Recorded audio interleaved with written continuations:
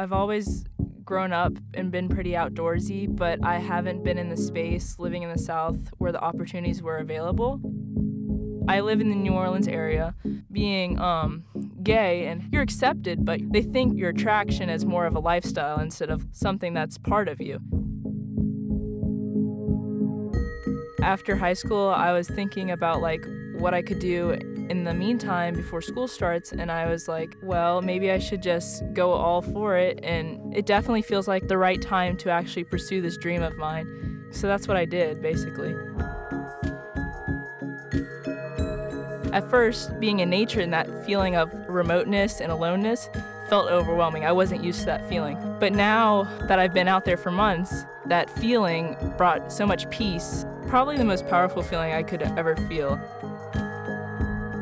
I think why I enjoy the hike so much is just you have so much freedom.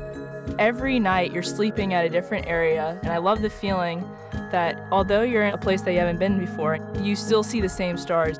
You're unified with nature and you feel at home even though you're like constantly on the move.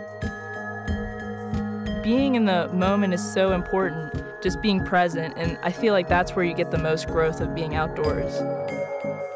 I love this experience so much, I'm like probably gonna chase it for the rest of my life.